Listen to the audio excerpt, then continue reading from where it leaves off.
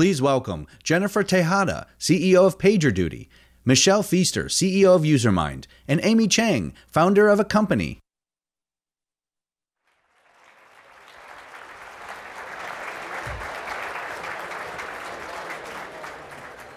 All right. Good morning. Wow, are you guys alive? Good morning. Oh, much better. What a good-looking crowd here at SaaStr.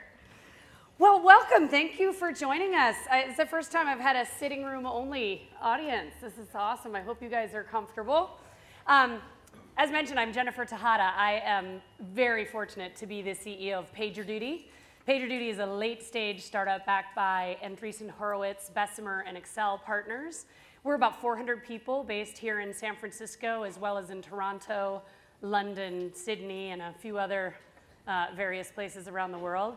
And we basically are a digital operations management platform. We started about 8-9 years ago as an alerting and notification solution for the DevOps community, and are fast becoming the platform for action for digital enterprises as consumers drag us into a truly real-time world. So I am really excited today to be joined by two wonderful guests. We were talking on the way in, and we think we have 30% of all female enterprise SaaS CEOs in the world right here.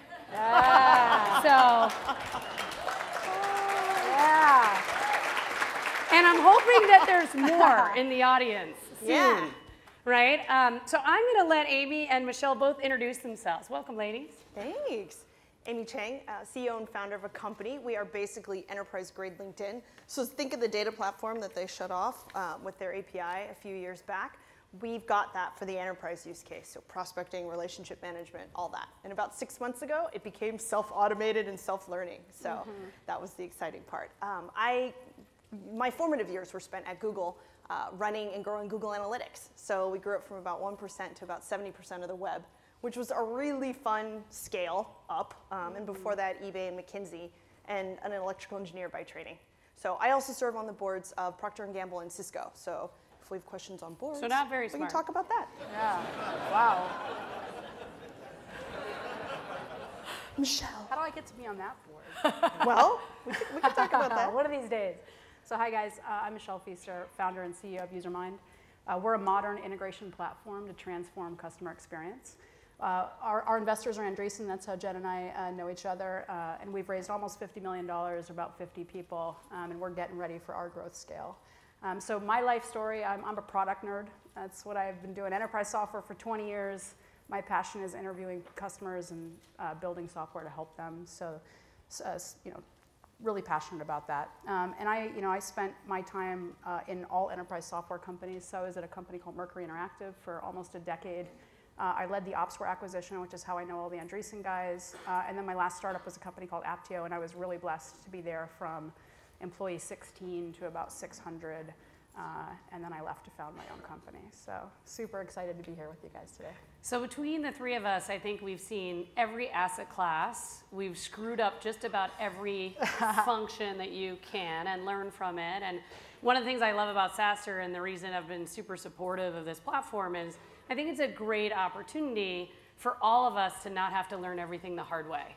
Right? So we hope that today we can spend a little time talking about some of the lessons that we've learned as leaderships at different levels of scale in a business, from zero to public, and in my case from public to private, and it was sort of seeing every investment cycle as well. And we basically decided this was just be a fun way to get together and have a good time, and hopefully you'll enjoy it too. So first I'd like to talk a little bit about how leadership has to change as you scale. So in my case, this is the second time I've been a CEO, and before that I was a COO. When I joined PagerDuty, we were about 150, 60 people 18 months ago. We're close to 400 now. It's a very different company almost every 6 months as you're scaling. I used to sort of know everybody's name and know what their job was, and now I'm doing like security badge checks at the front door of offices to see if people are coming in to steal the laptops. And what you also learn is your leadership style even sometimes has to change to accommodate the size of the organization. So big decisions, important communication can get done in a room, in a huddle one day, and the next day you're trying to figure out what time to host town hall so that everybody's awake when it happens, right, as you go through global expansion. So one of the things that I think is challenging as you're building out a leadership team is figuring out, what decisions you have to be really involved in and which decisions you delegate. How much guidance do you need to provide? What are you doing versus what are you leading? So if each of you would talk a little bit about your journey there, that'd be awesome. Sure. Yeah, so I mean, I agree. I tell all my team, growth is like rings of a tree, and you have to be really conscious when you're passing through to a new ring of the tree. And one of the big things I've had to focus on is when I founded the company, I mean, even up to 20 people, I made every decision in the company. I mean, every product feature, every customer meeting, and I had all the context. And so one of the questions I ask myself now is like, who has the most information to make the decision? And that's really how I look at, if my CRO is in all the deals and knows all the deals, then he needs to be empowered to make all of the decisions about those deals. And that's changing dramatically. We're actually at the point now where even my leadership team is now needing to delegate a significant set of our decisions to the next level managers and directors, which is kind of an interesting thing to see us go through. The other thing I would say is I always have one or two things, I don't know about you both, that I'm microing in the company. So I always, and I'm explicit with my team that these are things that I'm either concerned about or very focused on. Right now in the company, we're starting a SWAT team to attack a vertical. And I've been very explicit with everybody. I'm leading that SWAT team. I'm personally going to drive that topic. So when I do decide to go deep, I try to be really clear with the company so no one's confused that these are things I feel we have to solve and own and drive personally. Yeah. And to that end, there's a concept that has been insanely helpful for me, and it's the concept of commander's intent, right? Mm-hmm. So once you move from the number of people in the room being able to kind of talk to each other to 40, 100, et cetera, right? Everybody has to be crystal clear on what's the intent for this next 2-week period, this next 4-week period. What hill are we taking together? Because once you get out onto the battlefield, everything kind of, conditions change minute by minute or day by day, right? So you want people to know, okay, that's the hill we're taking. Now the decisions I'm making, how do they get us there or not get us there? But they're able to have the autonomy and the agency to make those decisions on a daily basis when you can't be there to answer questions, and you shouldn't be there to answer kind of every question for every meeting, right? So that concept I find has been extremely helpful. The other thing that's been interesting to me, being a product person myself, I think the person who is running the function in your company that you know best, whether you're an engineer or a product person or a salesperson, when somebody else has to step in and start making those macro decisions because you as CEO, like I have to go close 7-figure deals now. That's my job for the company for the next 2 months, right, is to close enterprise sales. So I got to step back and I have to let her step forward. And that's been a huge challenge for me from an identity standpoint, from I don't want to step on her toes, or certain things are opinion. They're not fact, and it's unclear how they're going to turn out if you make a decision one way versus the other. So letting her have that space to make her decisions and to do it her way has been a challenge for me, but has been fantastic for both of us. The good news is, as a CEO or a founder, there are no shortage of things that you can't delegate. And there's no shortage of stuff to do, because every time you think you have everything under control, something blows up in your face. I mean, that's just the nature of the beast. One of the things that I don't believe I can delegate as a leader is culture. Culture is not the job of HR or people, talent, and vibe. Culture starts at the top, just like the fish stinks from the head, right? And I think that if you, just remember that. Gentahadism. Get promoted or fired, that's the exit for the CEO. Nowhere to get promoted, so I guess it's fired. I think it's really important that you demand from the top what kind of culture you expect. And I've said this many times in public before, culture is defined by the lowest level of behavior you are willing to accept, not the highest standard that you set by the organization. So if you delegate culture to your team as opposed to delegate the expectation and managing those expectations, you aren't going to get where you need to go as quickly, and the cracks will start to show. Are there other areas where you really feel like at your stage in a startup you just absolutely can't delegate? I think the hiring decisions and the culture are interrelated. So you may not be able to interview every hire, but being very clear on what you will hire and fire for, and the culture being clear enough to where there's some grit to it. It's not all rainbows and unicorns, right? But it should repel the wrong people and attract the right people. And I think Reed Hastings' whole 100-page pack that he published like 8 years ago still holds very, very true there, where it's gotta be defined and crisp enough to where, so our number one value, and apologies for the cursing, is no assholes, right? Because even if you're really, really smart, we don't wanna work with assholes. We just don't. And so Who we have does? to hire Raise your and hand fire if you for want to that. work with assholes. But Nobody. There's compromises, right? Yeah. Someone's crazy smart, you're tempted because you're like, oh, maybe it'll work out. Yeah. So What about fundraising? You just raised a round. Can you delegate the fundraising? No, you can't delegate the fundraising. Actually, this is the first round. I even included other people from my team. I've historically done all my rounds solo because I wanted to control the relationship and control the information and kind of own the narrative for the company. So that was a kind of an interesting thing for me. A thing I'm really passionate about is the financial plan of the company. So we have a lot of discussions in my leadership team about, do we want to approve incremental heads in engineering or to product, or we just opened Europe, so how many people are we putting there? And I feel really, really passionately that I don't delegate the trade-offs in the plan because, when you look at burn and top-line revenue, it's basically the life of your company. And the number one thing we have to manage, or at least I feel strongly that I have to manage, is how long do we have before we raise the next round? Yeah. And I think it's a thing I didn't do passionately enough. When I raised my first round, I feel like I didn't know how important being just rigorous and clear about that was. And so I learning the hard way. We debate it and I take input, but no one can approve a change to the plan without me being involved. So I feel really strongly about that. And as you grow, you start thinking about capital management a little differently. You think about how long do we have before we have control of our own destiny? Yeah. And we don't need cash from others. Like Yeah. we can run on our own fuel, run on our own steam. Yeah. And I think that's a really important discussion for leadership teams to have. Like, what's your philosophy on how much capital you think you need, what the balance is between growth and path to profitability? Some of you may be bootstrapped and thinking about, what do we need to drive expansion? How fast could we grow? These are really important questions. And one of the things that I've experienced as a repeat CEO is as soon as you think you know everything you need to know, you screwed up. Like, you have to constantly be open to learning and apply this kind of learn-it-all mindset as opposed to a know-it-all mindset. In our case, most of our employees, I think almost all of our employees, are a lot younger than I am. They're teaching me new things every day. I have not done the job of my target customer, so I'm learning a lot about that persona and what that means. We're inventing a new SaaS revenue motion. We have a kind of a unique business in that regard. It doesn't look like any other enterprise software company. So in some cases, I've had to help my leadership team unlearn things that they know, wisdom that they bring to the table. What have you had to help your leadership team learn as you've grown, as you've scaled?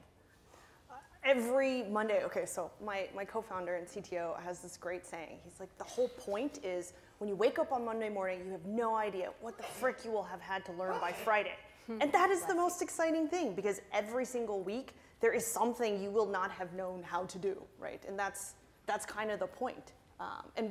So there's all kinds of stuff. A lot of us are Google people, right? So we're more consumer side. So all of the enterprise pieces, we are learning as we go. And we're lucky because the Cisco folks have been very helpful and your folks have been very helpful. But yeah, every single Monday we wake up and we kind of go, okay, this week this is what we need to know. This is how we're gonna go get that knowledge, whether we're gonna read it, we're gonna experiment into it, or we're gonna talk to people who've already done it 2-3 times before, and we're gonna grab time with them and we're gonna get it done.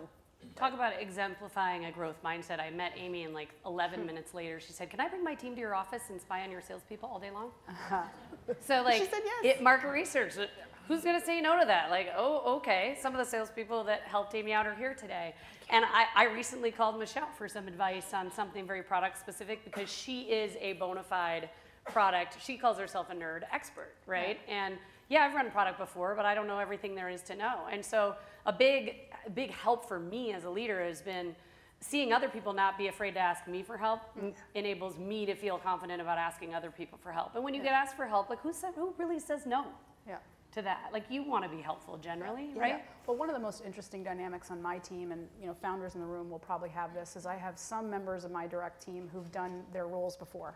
So, my CRO took a company to 80 million. My CFO has had multiple exits and been a serial CFO in the Seattle area. And then I have the majority of my team is in their role for the first time. I call them ascenders. So my head of engineering has run engineering teams but never been at the exec table before. And so I find that I have to help them really differently. So I have to help a lot of the people who are in their seats for the first time really make sure they get that they're empowered at that table. We need them to lean in and bring their voice and engage in constructive conflict. And then when I look at my kind of serial people, one of the challenges I give to them is this isn't the business you built before.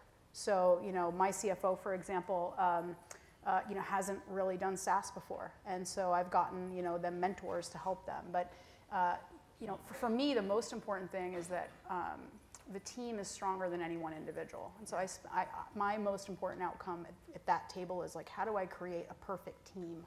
That whole remember the Titans thing of like, we have to be perfect as a team. And so, including you. Well, right? Like they all just pick me up because the hero complex I've made every is a mistake thing. in the world. I feel like literally the history of our company is like every mistake that I made. I just like pick up a rock and there's a Michelle turd underneath there. We often say you got to burn the first few pancakes before you get them perfectly golden brown, right? Yeah. No, but that dynamic was a real learning experience for me in being a first-time CEO. Is managing them differently, really getting them different kinds of coaches. They need different help. They think about they think about the company differently. Some of them have done organizational planning and development before, some haven't. Some have done talent calibration, some haven't. So, even just norming in my own team, our expectation of ourselves as executives has been a journey and really eye-opening since I was part of an executive team, but I was kind of participating versus leading and driving that key development. How do you strike the balance between driving your team hard, really stretching them, pushing them, making sure that they're not constrained by their ability to imagine a future, and keeping them encouraged and engaged and celebrating enough success? There are witnesses here. I could be accused of like moving on very quickly, like success celebration is 40 seconds and then we're on to what we need to fix and do better the next time, right? How do you strike that balance, Amy? Oh, I got that feedback probably 8 years ago. I got my first coach while I was at Google. They got one for me because I needed one, right? I was driving the team too hard. I was kind of, we were not celebrating those moments enough, and it was too much. And so there was strong feedback. You need to acknowledge when someone does something right. Be specific about the praise that you give, and remember to give it, and give it literally an order of magnitude more than you think it's necessary. And I have worked on that for the last 10 years, and I think I've gotten better. I mean, my team will have to Anybody be here to the proof in the pudding for that. But any company people? No, they're all working. We'll check that later. But we do that. So now we try to give specific praise, and we actually have programs inside of the company. There's peer bonuses that people can give. So they can give each other Amazon gift certificates on the company for something someone did that's great. Because we want the team to be acknowledging each other and the team to be thanking each other. And we're trying to create a culture where people appreciate one another and say thank you for whenever somebody goes the extra mile. So we're trying to do that, and I'm trying to just make it a thing for me on every Sunday to think about who do I need to appreciate for this week and what emails do I need to send. And I want to be specific when I send them and thank them really for the thing that was above and beyond that week. And I'm trying to remember to do it. That's a great idea. Week. Instead of like cleaning out your inbox on Sunday thinking about who you need to appreciate, I'm going to I might try that. Get ready, guys, Monday. Good news for Jenna Monday. Michelle, how about you? How do you manage strike that balance? Oh my God, I suck at that. I suck at that. Honesty. That's the answer to that question. I suck at that. So like in the company we have, so I often take weight classes in the company, meaning like, my directs are different than, an IC in the company who's like an engineer who just worked over the weekend. And so I probably spend a lot more time trying to publicly praise the rest of the company, right? More than my directs, because I feel like they, when people really go above and beyond for the company, that's what you want to model. And I think, so that's an area I make an effort, I think far more than, to the people who work and report to me. We created a boom channel in Slack, so I'm kind of famous for walking around saying boom. So the team is called Boomies, and, a great deal is a sonic boom. So you guys can all steal this. Good to know. And in a team of 50 people, we get 5 to 7 of those a day, and we use those to make awards. So you boom someone and you refer to a company value, and then we give awards every couple months, and we actually do that by booms, so we count them as opposed to like the execs deciding. You know, with my team, you know, one thing that's worked for me is I do dinners maybe quarterly or like every 6 months if I wanna work on something with them, and that's when I really try to let them know, you know, this is something I really appreciate about you, or that's great about you. But look, for the most part, I think my expectation is that my directs are, you know, it's a different discussion, right? I need them to be motivated, but like I want to spend 99% of my time talking to them about the business. And so I would say, like, you know, I definitely do want to acknowledge they have my team. Everyone's different. You know, I call my leadership team the land of the misfit toys. Like, one conscious decision you need to make is, are you hiring all the same people to speed decision making, or are you hiring really different people to create conflict? And it's actually harder to create a high performing team when people are different. I'm in that category. That's a really strong part of my leadership philosophy. Do you have a good mix of stables and volatiles? I do. I have a pretty interesting mix of people. You're the volatile? I'm volatile. Can I say that I'm volatile as fuck? Yeah, I'm definitely a labile personality. Right? It's late night TV, right? We Yeah, can swear. right? Top 10 list. At PagerDuty, we have these jars in the offices where you have to put money in if you use an acronym. You can swear as much as you want, but you cannot use an acronym because it slows down learning. I love that. Right? I want to steal Everybody should have an acronym jar. Swear like sailors, no problem. Like I said, the fish stinks from the head. So let's talk a little bit about boards. You know, we're all at different stages in our business. We're building boards. I'm adding independence. We've got investors on our boards. How do you think about an approach building and managing a board? What's the role of the board in your company? What have you learned from your board? What are you trying to teach your board?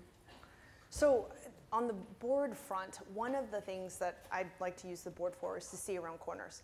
I don't have time to go to every industry conference, to go be meeting with everyone kind of who's doing something interesting in that industry. But they more likely do because they're interested in the industry or in kind of adjacencies to it, right? So sometimes I will ask them, hey, will you go to this, or will you meet with this person, and will you try and see what's going on there? Because it's better leverage for me, and they have the context to go do it. So them seeing around corners for me is a fantastic kind of service they provide to me. The other thing, the service I provide to them then is no surprises, right? So if there is something controversial that's going to come up at the next board meeting, I don't like to blindside them with it. So Chuck Robbins, who's the CEO of Cisco, for example, does this beautifully. He will do pre-calls if there's anything that's going to be surprising and he will take the time, and he's freaking busy, right? But he will take the time to call every single one of us and let us know that something is up and get our thoughts on it, so that when we walk into that room, we are not blindsided and we've already had time to kind of process and come up with a point of view. And I think that's important, right? If you're going to have that level of trust with your board, because you're going to be with these people for 7, 8, 9, 10, and given how long companies are staying private Choose them these wisely. days, It's a choose long them very wisely. time. But invest in that relationship too, because it's a relationship. I mean, we were talking about stuff to delegate. That's one not to delegate, your board relationships. You may want other executives on your team to have a relationship with that board member, right? Because they need exposure to board members as well, the other portions of your leadership team. But you don't want to delegate the core relationship because you want that trust to be there. And if you need them, if you know, shit hits the fan and you need them, you want them to be there with you and to understand the context and how you got there together. So I'm a big fan of no surprises at the board level and making sure this is a silly word, but pre-syndicate, right? Give them time to respond and formulate a response. Yeah, I love my board. I love my board. So, you know, my first board member was Ben Horowitz, and I've known him for 10 years. And I got a lot of advice. People told me, you know, get your biggest shareholder to be someone where you have a lot of loyalty and trust. That's been vital. I would do it over again if I could. But then if you have a guy like Ben on your board, I've been really thoughtful about follow-on board members from other VCs, because you need someone really self-assured, really experienced in order for them to voice their opinion at that table and be a really effective board member. So a big factor for me in adding a board member is the chemistry. Like, do I think that person's gonna add another point of view and actually be willing to throw down in a meeting with, you know, Ben or Matt? You know, I will say I actually get more value from my board outside the board meetings than inside the board meetings, which I don't know if it's just me or if it's every CEO, but I use them for a lot of things. And I feel like my informal conversations with my board about everything, management challenges I'm having, I'm thinking about hiring a role. I'm thinking about the org structure of the company over the next year. What should I be thinking about? When to open a region, go-to-market problems, partnerships. To me, a lot of these conversations where I get so much value don't happen in the board context. They're much more one-on-ones. And so I actually regularly, maybe not in a scheduled fashion, but I spend a lot of time leveraging them to help me think through thorny problems in the company. And then the other thing is, I don't know about you guys, but I'm constantly bumping into a problem that I've never thought about before. A year from now, I'm going to have to hire my first CMO, and I don't even know what a CMO is, and I don't really know what they do, and how do you know what a good CMO is, or And by the way, like, how is it different from enterprise to? And I'm exaggerating because I work with great CMOs, but I've never had to really think through that problem. So another way I use my board members is for intros. So I will have them intro me to the 2 best CMOs they know, each of them. Pattern. Have a coffee or something, and I'm doing that a year ahead of knowing I need to make that decision, so that I can I'm very intuitive. Everyone's, we're all different, but like, I need to put the data in my brain and let it sit for 6 months, and then something will digest and synthesize. So, gosh, I use my board a ton. Yeah. Can I go ahead. add one thing too? Yes. Yeah. In complement to the board, I don't know if you do this, you two do this too, but an advisory board. Super helpful to also have an advisory board. And don't get them mixed up. Yeah, they are not the same thing, right? So we have an advisory member here. Armando's right over there. So, and he's been extremely helpful to me on a number of aspects of the business. But you don't have to go to your board for everything.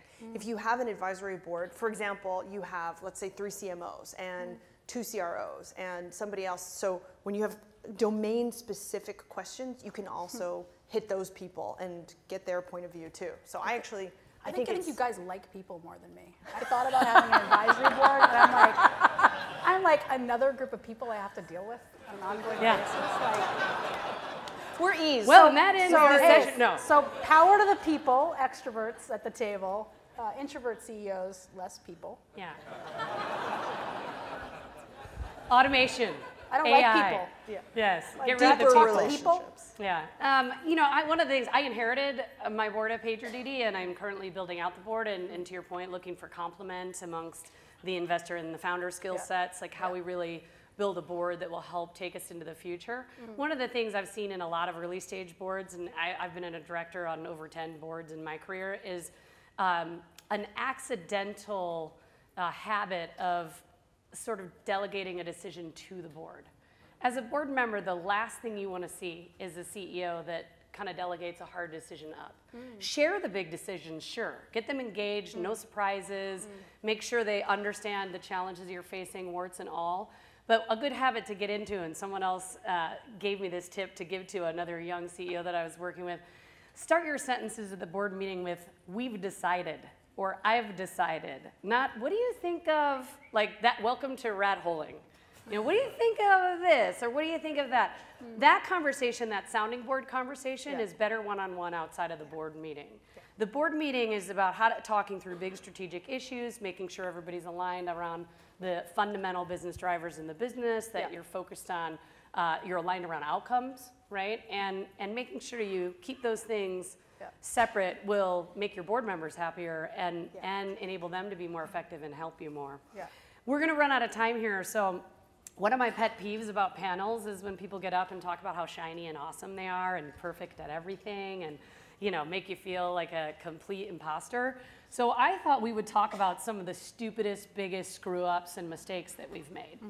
One of the things that I learned at PagerDuty from our engineering community, in addition to really what DevOps culture brings to an organization, but also how decisions have to get distributed to the edge. Like the command and control hierarchy, the way companies were built historically, the way I learned to be a leader at Procter & Gamble 100 years ago, et cetera, like are totally outdated. Dinosaur convention doesn't work anymore. And when you are letting anybody in the front line of an engineering organization making a decision in real time while something's breaking, for instance, you have to treat those people with a high level of empathy and respect. And one of the dumbest things I did early in my days at PagerDuty was we were in a Sev 1. I don't know if you remember in 2016 when one of the biggest DNS providers was attacked in a distributed a DDoS attack, and half of the cloud went down. Like Netflix was down, like big companies were down, Gmail was down for a while, et cetera.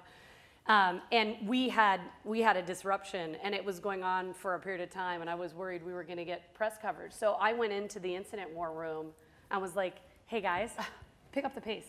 Like, how long? How long is this going to take? That is now infamously referred to as the executive poop and swoop. Right?